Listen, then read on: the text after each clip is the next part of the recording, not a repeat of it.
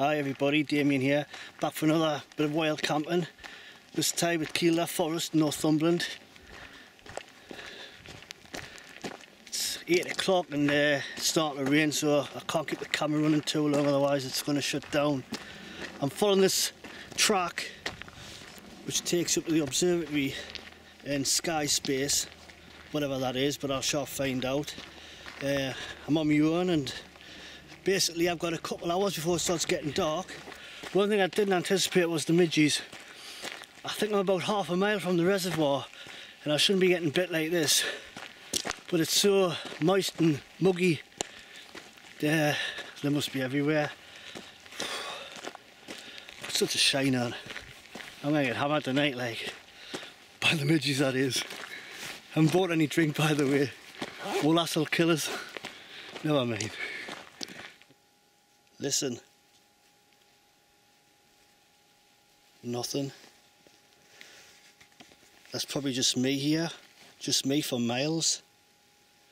Or maybe it's Bigfoot or the Cheviot Yeti, if there is such a beast.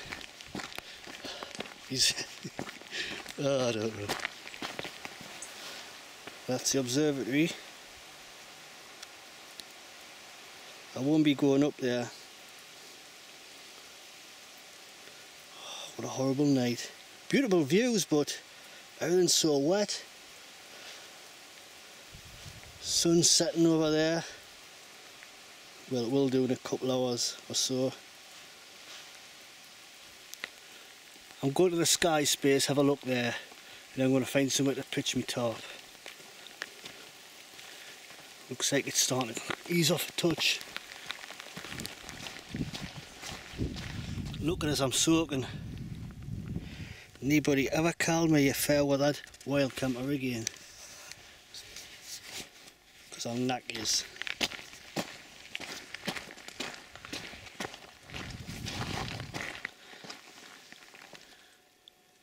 Nearly there. Oh, there yet. So where the hell is it? Skyspace, it said 250 yards.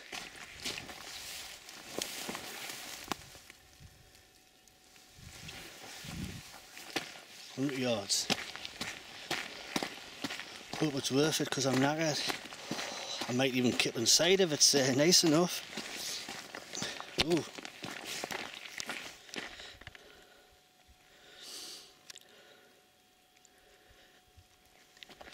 I think it's like obviously it's a circular building, but it's got a hole in the top, and it's like an observatory. You can look out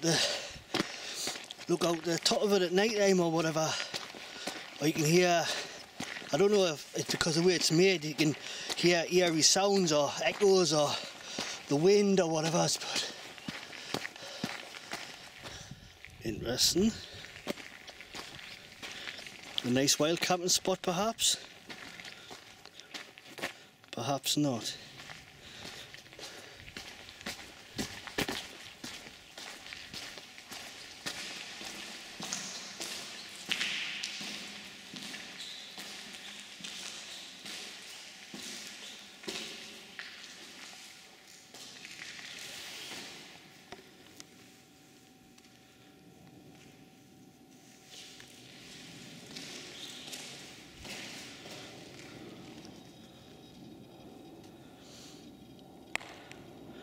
It looks like planet Earth. Looks like planet Earth floating in space. That's my first impressions.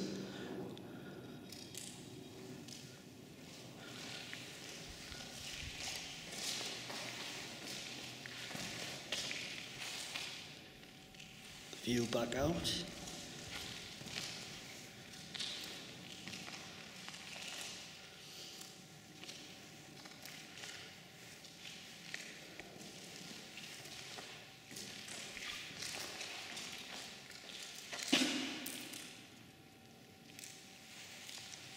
It's interesting.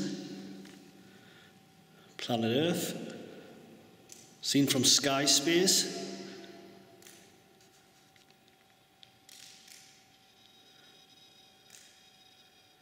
Well, that's what it looks like through the viewfinder. What do you YouTubers think? It's eerily silent. Squeal like a pig, boy! Squeal like a pig, boy!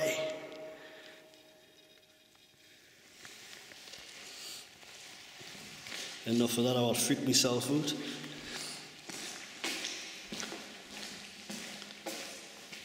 Hey, keep in here, you know.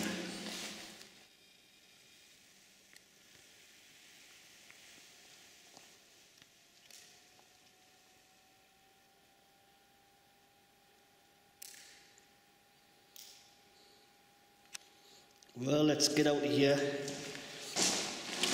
Find somewhere to kip.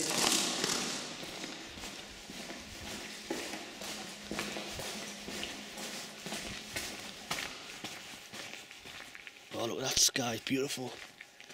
I love it when it's so changeable like this. We'll have a look up here. We'll see what's across the way. Beautiful Northumberland. Kielder Forest. Fantastic. What more can I say?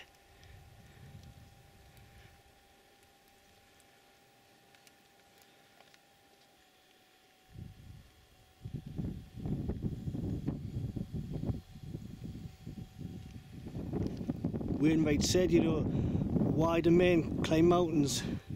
It's a question each man should ask himself. And I tell you what, with views like that, that's your answer. Fantastic. Kielder Reservoir. I think it's the biggest man-made reservoir in Europe.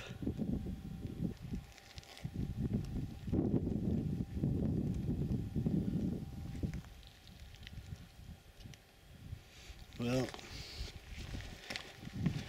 it's getting on. But I find somewhere to pitch up.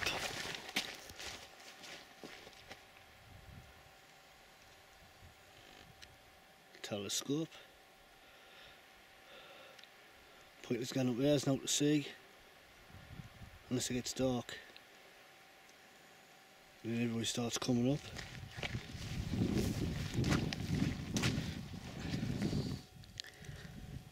Somewhere over the rainbow, somewhere over both rainbows.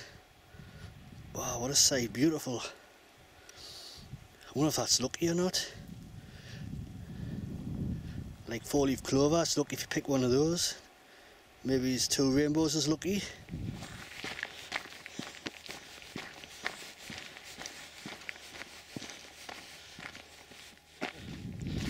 I see the nice little spot halfway up, clearing in the trees. It looked quite fat, so I'll head for that. I was going to light a small fire and have a cup of tea or whatever, cup of soup. I've got noodles, but wood's that wet, I'm not even bothered wasting my time. And plus, I think the Forestry Commission has got a policy, no fires, so yeah, it's not worth the risk.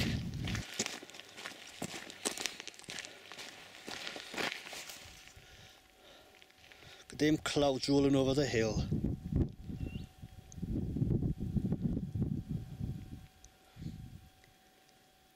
Each valley has its own microclimate. Fantastic.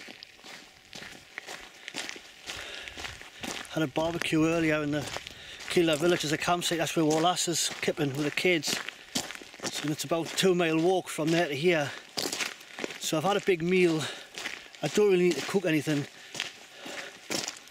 Getting a brewer would have been a good idea. I mean, I could have brought a little hex stove, or I've got 1 or 2 other options I could have used.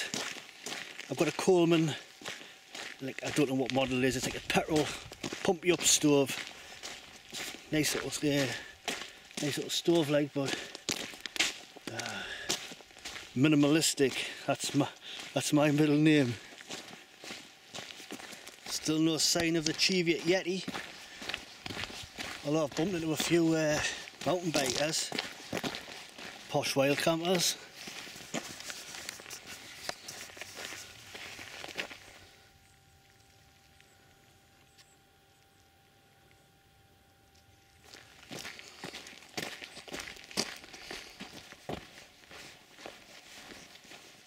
This spot would be ideal. There's two trees there quite close together.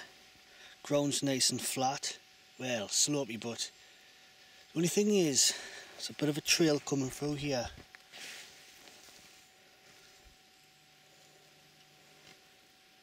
Trail markers. So if it gets too dark, this will be my second choice. I'll have a little look down here. I can hear water, like, so although I've brought plenty of water, I've got a couple of litres, enough for tonight. Oh, it's so quiet. That wind's dropped as well. The problem is these woods are crisscrossed with tracks. Mainly mountain biking. Walkers take priority. I mean, the last thing I want, the nice flat areas are the bits where the people and the bikes are coming through. The last thing I want is wake up in the morning with a bike on top of us. Well, I'm back where I was before, my first location where that trail marker is. There's an obvious trail coming through here. Walkers and mountain bikers. But just off it, there's two trees fairly close together. It seems reasonably flat. I mean, it's slightly going downhill, but here, I don't know if you can see it, there's a slight incline where that would do as a pillow of that. A natural pillow. Very soft. But it's basically pine needles and leaf matter or leaf mould, whatever. I think I'll stop here. It's one thing I don't like about Kielder, the midges, they're everywhere. What time is it? 9:15.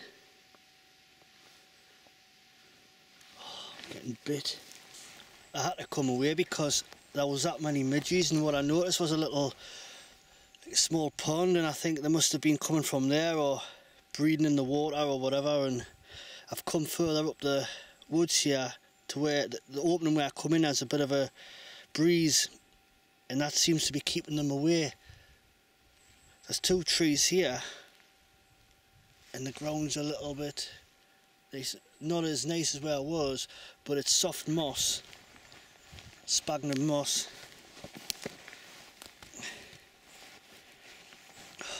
I'm running out of light. What time is it? 9:30. I'll get cracking.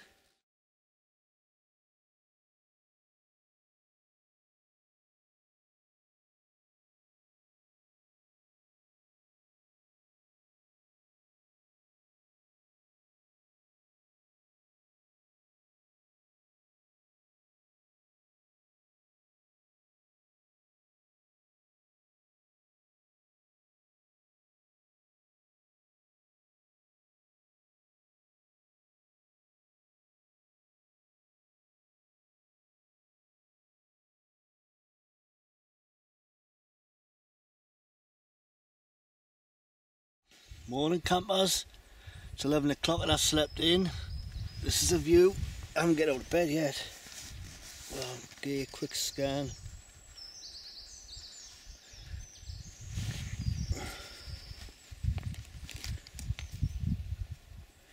It was too late to film last night. It was too dark, I should say. It rained a little bit and that breeze sort of kept the midges away a little bit, but when the wind dropped they were totally biting us, so I had to close me bivvy right up, so just so there was a tiny little air hole, and that seemed to keep them away, mostly anyway. The old one was getting in, still biting us, but nice woodland view.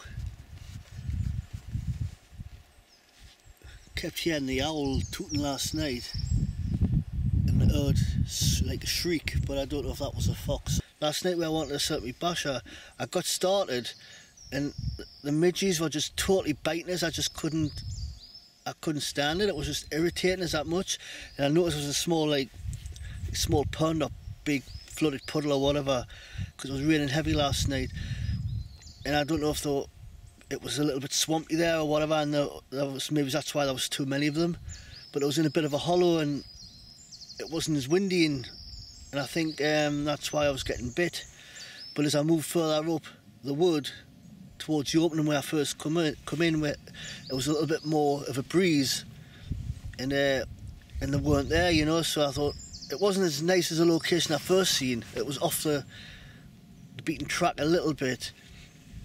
Here I can be seen. I'm about 200 yards away from the opening where the path is, so I can be seen. But it was a little bit less. The midges were biting us a lot less, so I picked this location. And I have to say, it's one of the most comfortable places I've slept in a long time. The ground was totally soft. It's all mossy and has a slight incline here, which served as a makeshift pillow. Quick look on the outside. Pants dry in there. Zoom out a little bit.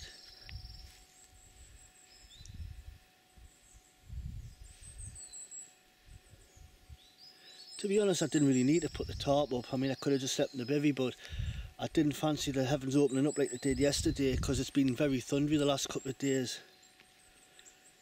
It's no fun, like, when it's really chucking it down. Another scan of the woods, 360. I mean, that's where I came in from up there. One thing I will have to say is, it was too dark really to set up. You should give yourself at least a couple hours to find somewhere and set up. I mean, I do all my own tent pegs and knots and everything, and it's such a slaver in the dark. I can't remember what that knot's called. It's like a slip knot for the guy line. I've got like the bow line not there. Can't really see it very good. The ridge line. Tie a Siberian hitch first, you can see that. Quick release loop, just pulling that comes out, and the prusik knot for keeping the basher nice and stop it from slipping. And the other knot, I can't remember what that one's called actually. It's just a tarp hitch or something. I mean, there's plenty of online sort of examples of how to do it. Just got to Google tarp knots, and there's any amount of videos. Pointless me doing a video on knots, because I don't know what most of them are called, to be honest with you. I know a handful of knots and that suits me, does most of my needs. Another quick look.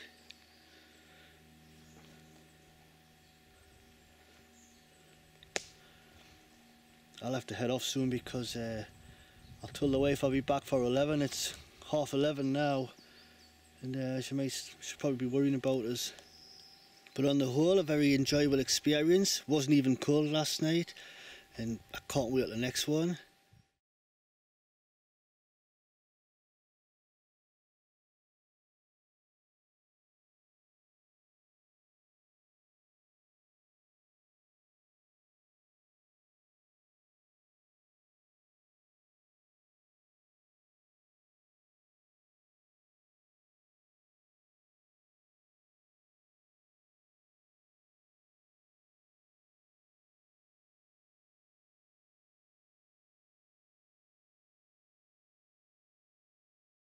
Wild camping is becoming more and more popular in this country now, so to protect the future of wild camping, leave no trace. It's that simple. Right, I'm off. We'll see you in the next one. Bye.